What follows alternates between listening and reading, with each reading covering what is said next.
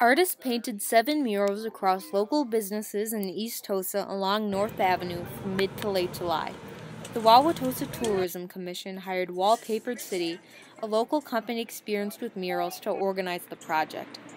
Many local residents, such as Jessica and Corey Bauman, are excited for the murals and believe they reflect a growing vibrancy in the community. I graduated from Tosa East in 1997.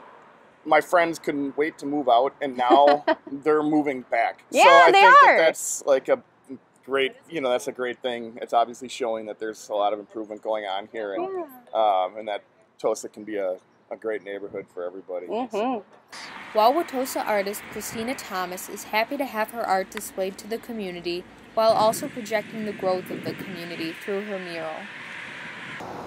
Having lived here for a few years, I've seen how even just in that short time the community has changed so much, and it's just growing and bringing all these cool different things into the neighborhood.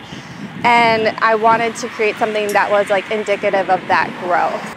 State Representative and resident of East Tosa, Robin Vining, is proud to have a mural from a local artist such as Thomas. Vining believes the murals will positively impact the atmosphere of East Tosa and the entire city.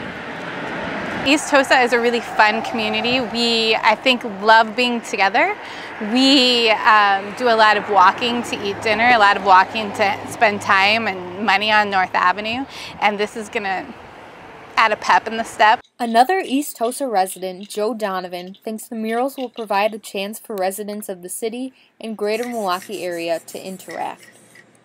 It's another opportunity, I think, not only for us, those of us who live here, to engage with, not only with our neighbors, but also from people from all around. So I think it will end up being a terrific draw, just like it is in Black Cat Alley.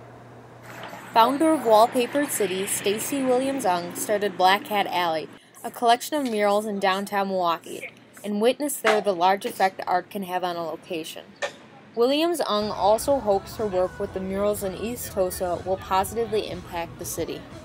So it's just truly astonishing what street art can do to a place in terms of changing it and changing people's attitudes about what that place is. It's just a coat of paint, but it's a coat of paint that's been done with love and creativity, and it can change a place utterly.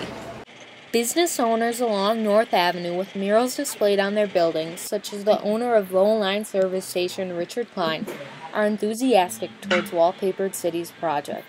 I think it's awesome that the city is doing this for us. It really brings color and vibrant, and saying I want to take care of the area down here, so I think it's a really great idea. Co-owner of Cranky Al's, Joey Cariotti, states he was skeptical of the project at first, but is now happy to be a part of it. Very few businesses have this artwork on your building, and people will be talking about it for years to come. Cariotti also believes the murals show local residents care about their community. People want to be involved in a vibrant area. They don't want to be part of an area that doesn't have much going on.